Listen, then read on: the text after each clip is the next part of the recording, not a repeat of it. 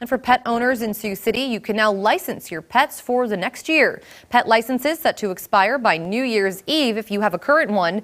The city of Sioux City says anyone that has a license will get renewal notices.